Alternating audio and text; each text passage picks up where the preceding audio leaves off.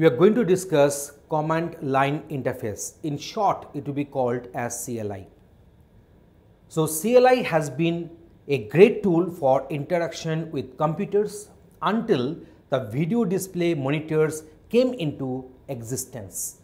So CLI is the first choice of many technical users and respective programmers. And it is the minimum interface a software can provide to its user. So those who are having the experience to work with the console, so they are actually using this CLI.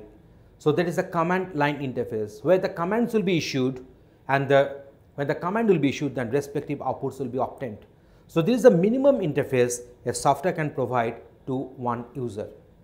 So CLI provides a command prompt, the place where the user types the command and feeds to the system. The user needs to remember the syntax of the command and its respective use.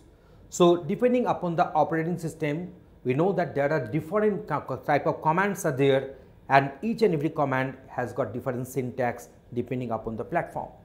So earlier CLI were not programmed to handle the user errors effectively. So now let us go for the next point on this CLI. The command is a text-based reference to set of instructions. So what is a command? Command is nothing but a text-based instruction which are expected to be executed by the system. And there are methods like macros, scripts that make it easy for the user to operate. In a script, we can write a set of instructions, set of such commands and instructions. And if we execute the script, then all those commands will get executed one after another. So here we are having the CLI uses less amount of computer resource as compared to GUI. So here we are having one Unix based CLI. So here we are having this prompt. This prompt is being denoted by $ in case of Unix environment. $ indicates that you have logged as an ordinary user, and if you have this hash symbol as a prompt, that means you have logged as a super user or as an administrator. So this is a command prompt. Here the command has been issued as ls. In case of Unix or Linux, ls stands for list. So this particular command has been issued. So this is a command -la. So now all files are going to be displayed here, all the files including the hidden one also, and L will be denoting the long list format. So they will be known as the parameters with this ls command, and this is the respective outputs are coming. You see, everything is coming. Whatever the commands you are executing the command in the same screen where the outputs are coming, and here these outputs are having multiple different columns. So that is one console. As an example, we have put this one on our screen. Now let us consider the CLI elements.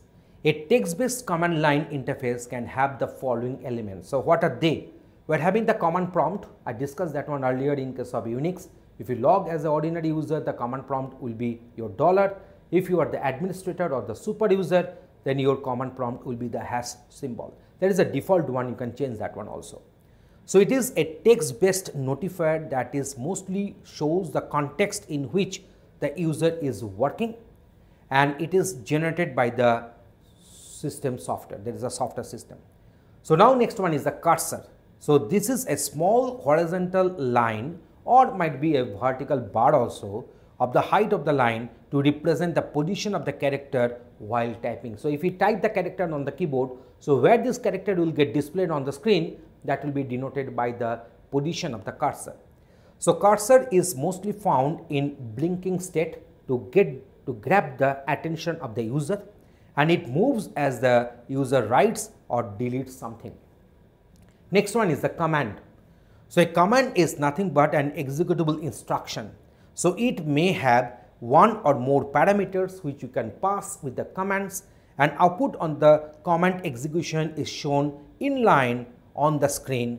When output is produced, the command prompt is displayed on the next line.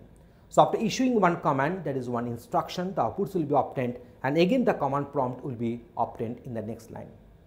So in this way, we have discussed what is command line interface and what is CLI. Thanks for watching this video. Tutorialspoint.com. Simply easy learning.